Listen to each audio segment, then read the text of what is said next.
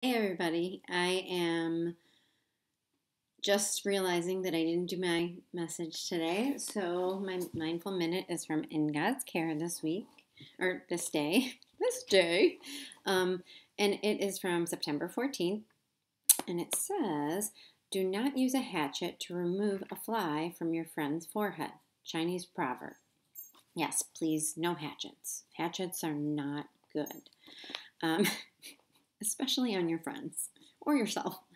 Um, some of us are prone to criticizing others' behavior, even when they don't ask for our opinions. Although sharing observations is sometimes good, we must explore our motives. Are we honestly trying to help, or are we subtly putting others down in order to boost our self-esteem?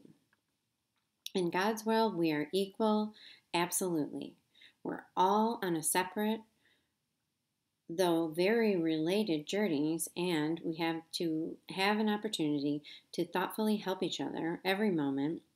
In this respect, gentle feedback may help some get back on track, but hoisting ourselves up at another's expense doesn't help him or her, and it harms us greatly.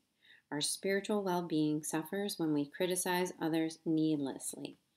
The only sure way of helping friends live fulfilling lives is to love them and gently support them in their struggles. Their happiness will benefit the rest of us too. I will remember that my words can help or hinder. I will benefit from using soft words today. And there's so much in that one. And it's so interesting. A lot of what helps me in the moment when I'm going through something is that motivation, the awareness of what my motivation really is. Am I doing this because, it's kind of like that quote, is it true? Is it kind? Is it helpful? If not, why are you saying it? And I can have a tendency, or I used to, I feel like I've gotten through that and I don't do it as much, but I did have a tendency to do something that a lot of people do, and it is fill in the gaps of quiet with words that are unnecessary. And I think this reading especially hit home in terms of the piece where it is gentle feedback may help someone get back on track, but hoisting ourselves up at another's expense doesn't help him or her. And I don't think that um, most of the time, I don't think that gentle feedback is necessary. I do not believe in giving unsolicited advice anymore. It's just not in my, it never helps. Unsolicited advice is never helpful.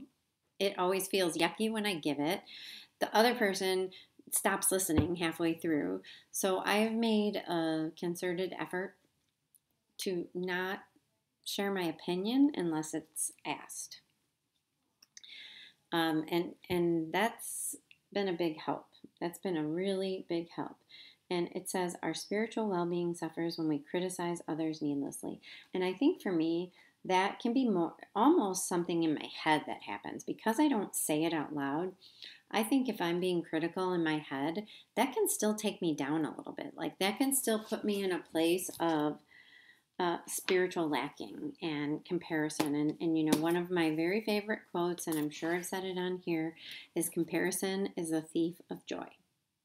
And it is so important for me to remember that because when I criticize, whether I'm trying to build myself up and bring somebody down or whatever the reason is, because that's not typically my go to motivation.